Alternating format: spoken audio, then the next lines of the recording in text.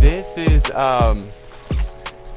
is a cool plant. If you crush the leaf, it smells like peppers, or something. It has a neat odor. It's almost Brazilian pepper smelling. Yeah, Florida lilac or Jamaican lilac. So it's like a tropical lilac. It's considered, like, they sell it at the native nursery. It's not totally native, but might as well be. If they're selling it. Yeah. Hey. And that's a pass card. It gets nice and big. It also chops and drops well. Like, it doesn't re-root too much when you throw it on the ground. Does it start from cuttings easily? It almost looks like it does. Starts from cuttings really easy. It does, okay. Yeah.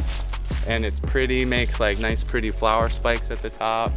They're cool. Wow.